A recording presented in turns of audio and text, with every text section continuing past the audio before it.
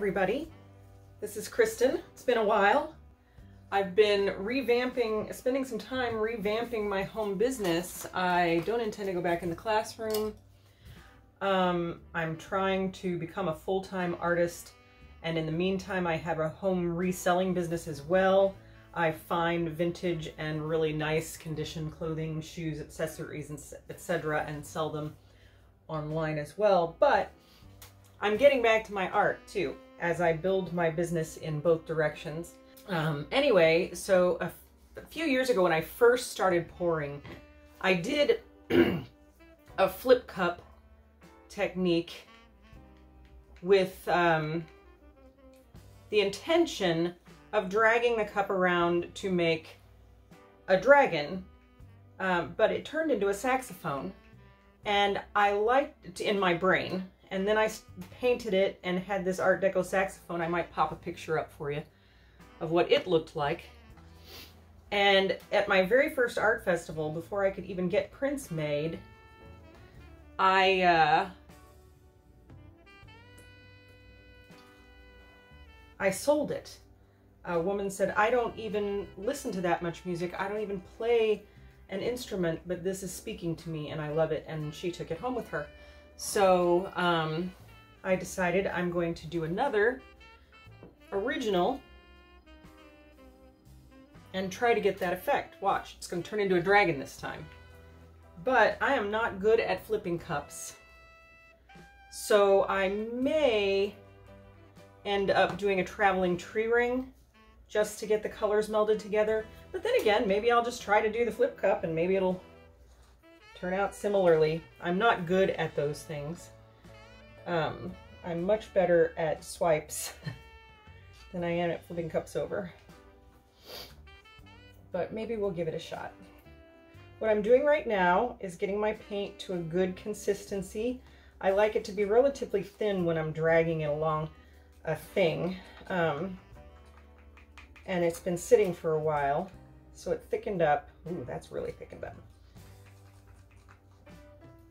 They all have a little Floetrol, a little water, and the color, as well as my favorite and only silicone that I use, which is OGX Coconut Milk Hair Serum. You can get it at your local pharmacy, and it's also good for your hair. I have a bottle in my bathroom as well for my hair. But the main ingredient is dimethicone, which is a safer sort of silicone for me. And for lots of people, I suppose. But I'm just getting my paint consistent. I usually put the silicone in after I've done all this because I don't like to stir the silicone in too much. It might make too small cells, but hopefully it won't. We'll see. We'll blow it out if it does. Right.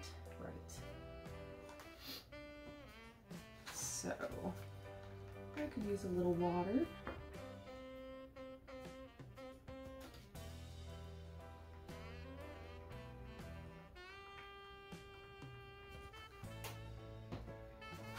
I think this cup might be a little too, well, maybe not.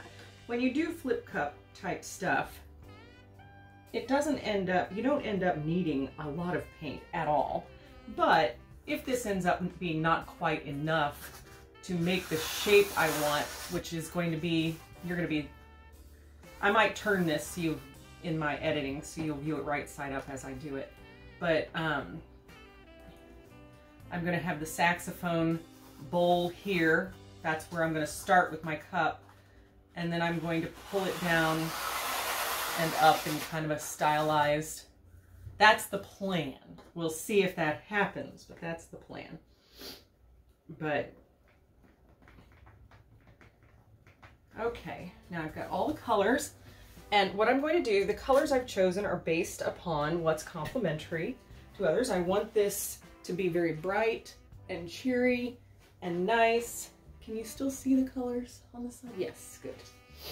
I want the colors to be very bright and cheery and light and complementary to one another. So blue and orange are complementary colors in color theory when you're watching color theory.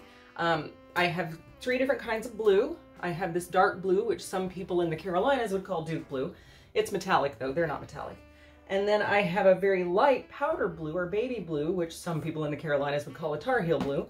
I don't know anything about college sports. I didn't know they were important until I moved here. But anyway, and then I have a mid-tone, kind of a neon blue, and then a rust color, which is still in the orange family. It's a burnt sienna. And then this one is a gold, because I want some of that gold of a saxophone to come out, right? So we're using those particular colors. You know, now that I think of it, maybe I'll throw in one more, get a little copper in there. Or maybe I'll keep it to the side and put it through if I see it needs it when I'm done. That's a lot of colors already. Okay, so what I'm gonna do first is pour in the cup the last paint I want to come out of the cup, which will be up near the mouth of the saxophone. Just a little dab. Doesn't matter if you get little bits of paint on here, it can be painted out, though actually it does matter to me because my background I'm going to make white. And I don't want to have to keep pulling color out of there. I'll be spattering it and doing all kinds of stuff too, but let's do this. Okay. Orange right up next to the blue. A different blue, little neon action. And I'm going to skip the sienna for a minute and do a little gold. Let's just put that here. I want gold in a couple layers, not just one layer, so we'll add a little of that at the end as well.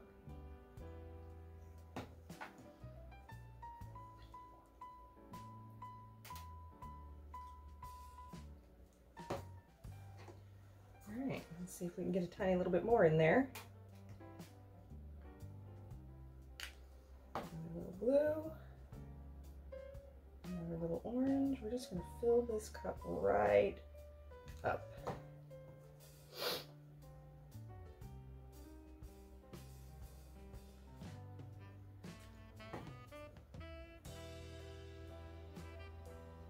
I'm going to end with gold since that's a color I want to be seen in the saxophone. Now this is topped off, but it's just a tiny little cup, as you can see. And I'm going to get this back. Now I've pre-mixed, and I keep pre-mixed usually, a big tub of white paint and Floetrol. It's Art Deco, I don't know, it's the Flow paint, it's this stuff. I don't usually show what actual paints I'm using because I use whatever happens to be on my art table, but at this point it's the Flow acrylic paints that I have left. So I'm going to go ahead and get my little spreader ready. I got some new palette spreaders, knife spreaders, so I can spread it pretty fast, but I'm not going to do this yet. First, I'm going to do my flip cup this way because I know me. We'll just let it sit there for a minute while I get the white background spread around it.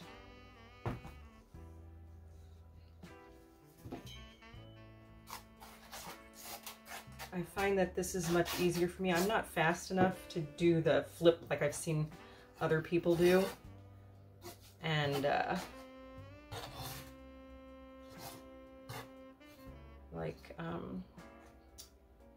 don't know why her name's gone out of my head. Christina Welch does great flip cups. And some other people do. Seems like a lot of people are getting into doing a lot of resin these days, and I'm not going there. I don't want to breathe resin. I know some of them don't have a scent. Just because they don't smell doesn't mean you're not breathing in toxins. And I had some lung issues in the past. They are over now. I do not have to see a pulmonologist anymore. But Now see, I've gotten a lot of little messy swirls in here, but it's not going to matter because this is going to be for a bohemian jam. It's going to be for hippie culture. So we want it to be kind of hippy dippy and fun. So first thing I'm going to do, just release a tiny bit right here.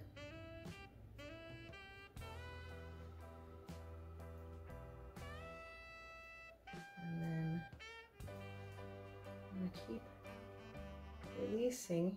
Come on, come out. Not too much. Just trying to do too much at a time. On me.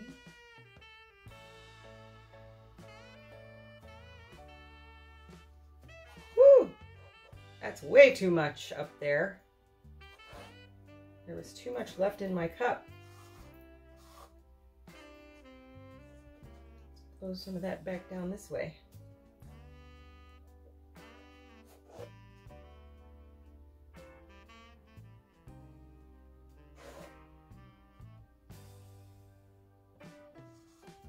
All right, we'll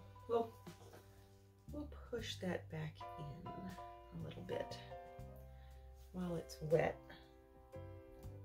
But I can paint over some stuff too. Now, see that tiny little cup put a whole lot of paint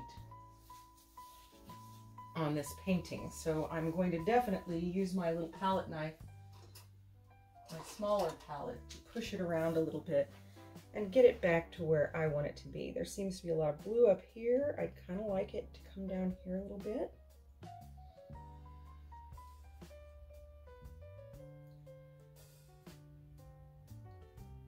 I'm gonna just scoop up some of this and bring it down.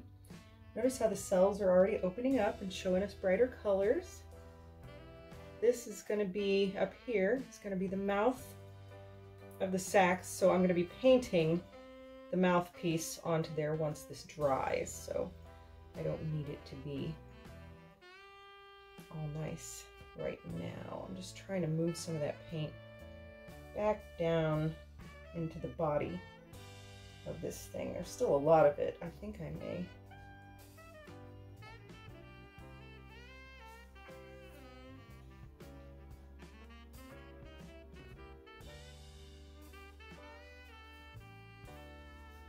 All right, now I'm going to get my little tiniest blower in the world. You know, at first, I'm going to clean this because one should always clean as you go, and I don't want chunks of hardened paint on something that's supposed to be nice and smooth. So we're going to wipe that down.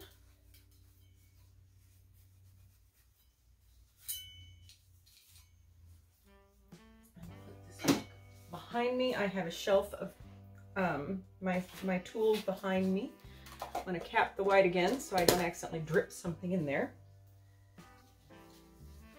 And then we're going to get the little blower. Now this little blower can be found on Amazon or other places. It's called the tiniest leaf blower in the world, but I don't blow leaves with it. And it's a USB thing. So I got a battery, an old phone battery that charges a phone when you're traveling. And it doesn't work as well for my phones anymore, and we got a better battery, so I plug it into this rather than my laptop or tablet because I don't want to get paint all over my laptop. So I'll probably mute you. While I do this, I'm just going to try to pull out some of the color that's muddied up in there a little bit.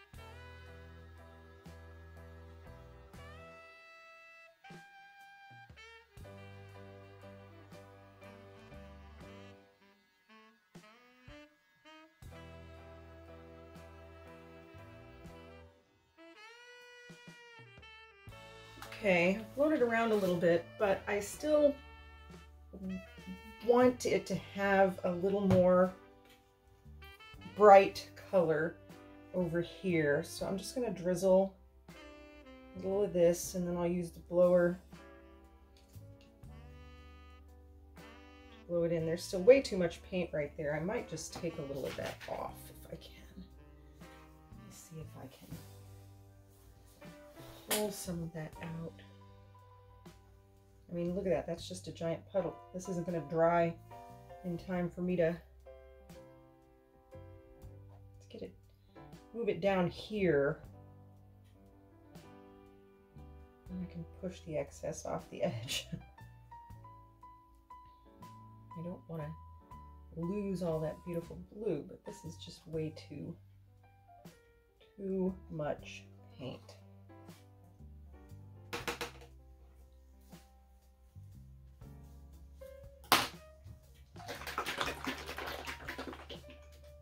Throw a little copper in there to brighten it up. That gold has kind of melted a little too much.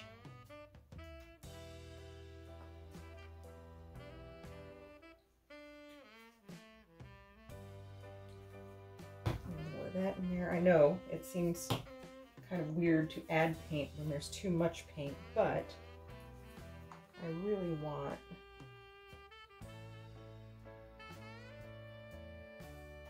those bright colors.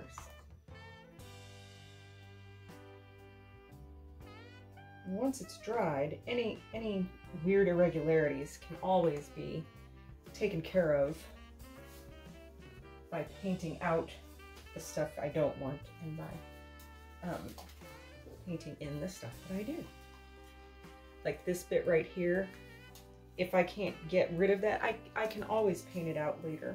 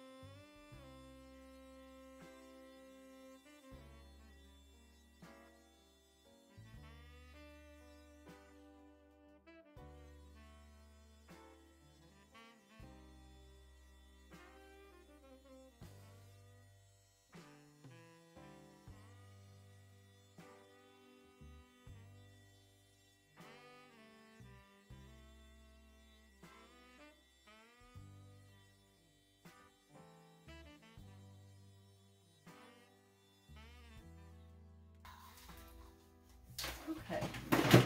Well, I don't want to mess around with it too much anymore because I do have the shape that I want, and lots of great cells are popping up and happening. The paint is still a little too thick, which surprises me. I forgot to mention this is a 10 wide by 20 long canvas. I would have thought that this little bit of paint wouldn't have overwhelmed it, but obviously when you're doing some kind of flip cup with shapes, learn the lesson from me. You do not need that much paint. So I'm going to come around and give you a little bit of a close-up, and then I'll pause you so you don't get dizzy, and then show you a little bit of the structure, and then I'll be back to do the embellishment when it's dry. Okay, lots of these colors look a little muddy, but they are a metallic-y brown, and there will be a lot of gold and highlighty metallic painted when I paint the keys and the details in. But I really did I like these wispy edges. They're gonna probably, many of them, stay. I like the splatter look There's going to be more splatter at the end, but I do like that I got the shape I wanted for kind of an artsy hippie fest sort of saxophone. So I'll see you when I get ready to embellish. Have a good one.